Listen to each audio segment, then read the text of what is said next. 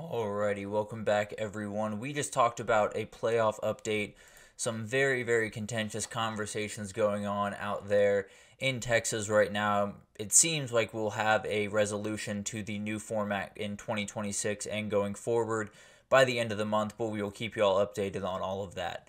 But let's jump into NIL because there was a very interesting bill that is coming out of Utah right now.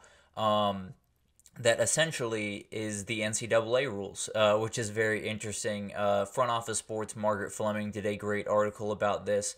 And in the article, they talked about, first of all, the bill itself. And there is a ton of different uh, new things that are going on, and some not so new necessarily. First of all, the number one thing in this bill is NIL partnerships over $600 in the state of Utah would have to be disclosed to the university, which is a rule that was in place by the NCAA that was recently shut down by a federal judge for possibly violating antitrust laws. So, very interesting move by Utah. I wonder if this is something that could have the same fate if a student takes exception to that or decides to go against that. It'll be interesting to see if we have a similar court case coming down the barrel around Utah. But another part of the bill is it would ban student athletes from having any partnerships with alcohol, marijuana or tobacco products, vaping or e-cigarettes, controlled substances in any way, gambling, betting, sexually oriented businesses, or some firearms, at least the ones that they, as students, cannot buy. So, a lot of restrictions, a lot of things that they have to keep their minds on as young student athletes, worrying about 10 different things at once. So they now have to worry about these new rules. And this bill has rolled through the House and the Senate in Utah, and it looks like it's going to sail through the last obstacle as well. The governor has been very, very vocal, including last Friday, talking about how he approves of this bill. He believes it is a good thing for the future of NIL in his state. And so it looks like it is going to get signed into law, and it will go into effect May 1st, which obviously is prime recruiting time. Tons of stuff going on around all of those campuses. So Utah and BYU have some very interesting new things that they have to teach their kids, teach their recruits, and hopefully not, suffer in recruiting because of this. But one of the bill's sponsor, Jordan Teuscher, was trying to mirror the NIL rules put in place by the NCAA. He feels like those rules made sense. However, he also said he doesn't necessarily believe that it should be up to the states to make rules because having different rules in every single state, especially in the world of the transfer portal, is a very dangerous proposition and could get a lot of kids into trouble when they didn't even think they would be in trouble, or maybe they shouldn't be in trouble. So a lot of different layers to this that need to be put into thought when you're creating all of these different rules and regulations, because something like that, where Utah felt the need as a state to step up and get some good ideas or get some real regulations over NIL, the need for that is something that you wish wouldn't have to take place, I guess is the best way to say it. You wish that these states didn't have to get involved and we had a governing body, whether it was the NCAA or the College Bowl Playoff or a totally new entity altogether.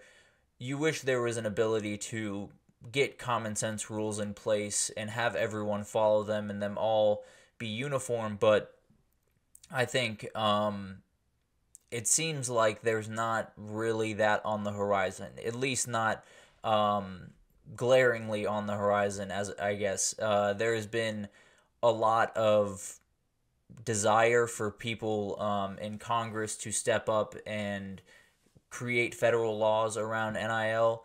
It doesn't seem like they're anywhere close to taking action, and that makes sense. It is an election year. There is a lot of stuff going on in this country and around the world, so it doesn't seem like this is remotely towards the top of their plate, and it doesn't seem like it should be. So it seems like we are going to have to either other states are going to have to jump in the same way Utah did, or we're going to have to get some type of governing body that can put in rules that make sense, and that can be enforceable, and not enforceable in a way that is against the rules, that is against antitrust laws. So there are tons of layers here. There's tons of things to worry about.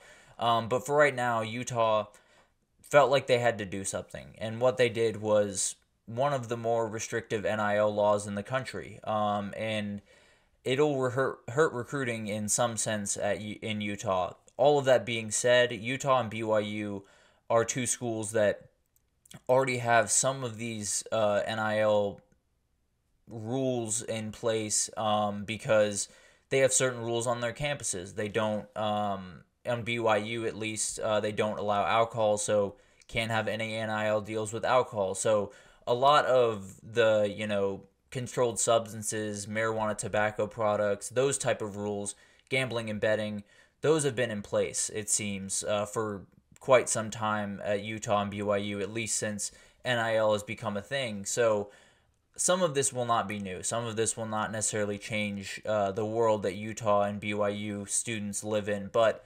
in terms of recruiting, it is a totally new thing that you have to tell a 17 or 16-year-old kid that when you come here, these are the certain things that you're going to have to follow. These are the certain things that you're going to have to worry about on top of doing football. And I think that's something that might be a deterrent to these kids. Obviously, student athletes have to worry about incredible amounts of things throughout their day, whether it's practice or film study or class, or I don't know why class was third there. Class should be number one. But tons of stuff that they need to worry about on top of NIL and all of this stuff.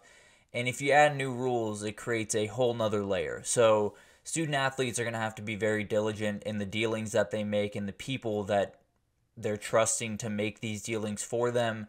Schools will have to make sure that they educate their athletes as soon as possible and as vigorously as possible, because you don't want to be caught in these crazy NIL lawsuits, and you don't want your student athletes getting in trouble for violating these rules that are very new, and some of them might not fully understand the rules. So you got to make sure they understand it as quickly as possible. But going back to the recruiting side of this, Utah and BYU, this is going to affect them. I don't necessarily think it's going to affect them a ton, but you never really know. There's always a worry, and one of the big things here is Utah is one of the first states to jump in and to say something about NIL and to do something this concrete about NIL. So other states are going to counter. There will be multiple states that will release their own NIL rules and regulations, their own laws, their own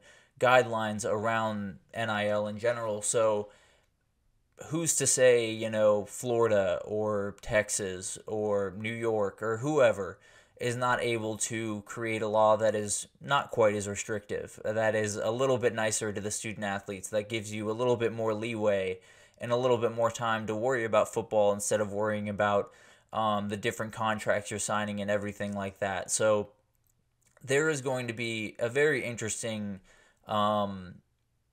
little battle, I suppose, between different lawmakers in different states, because these college football programs bring in a ton of money to the state. There's no two ways about that. And if you cut them off at the ankles in recruiting and all of that type of stuff in NIL, you're going to hurt the amount of money that is getting brought in by these teams, and then hurt the amount of money that's going to the state. So all of this is a domino effect, and it'll be interesting to see how other states counter. It'll be interesting to see how, or if other states counter, that is.